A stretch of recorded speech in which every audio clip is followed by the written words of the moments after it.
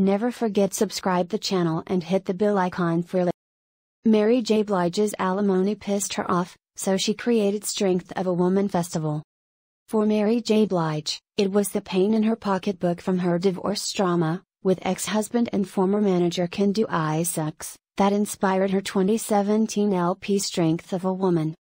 When I made that album, I was pissed off because I was paying alimony every day, Blige, 53, told the Post.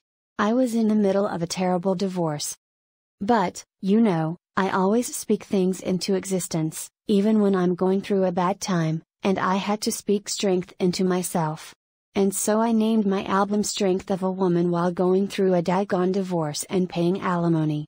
And the Family Affair singer further turned any lingering hateration into empowerment with her Strength of a Woman Festival and Summit, which takes over New York City this Mother's Day weekend, with the Queen of Hip Hop Soul newly crowned as her 2024 Rock and Roll Hall of Fame inductee.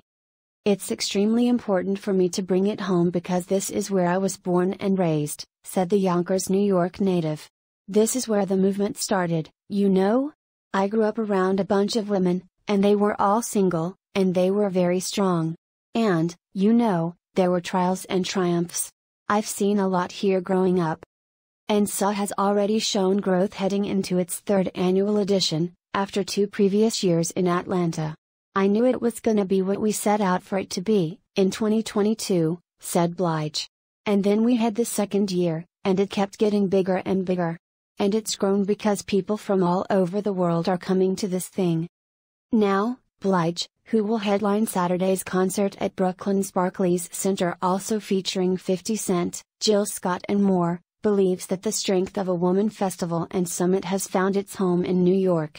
I believe New York needs something like this, especially from artists like myself who come from here and know what New York needs, she said.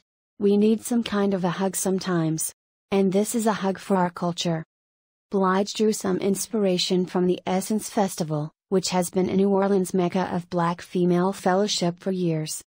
I've done the Essence Festival so many times, I can't even count, she said. I appreciate them for just being, you know, and calling on us at times when we didn't know if people even liked us anymore.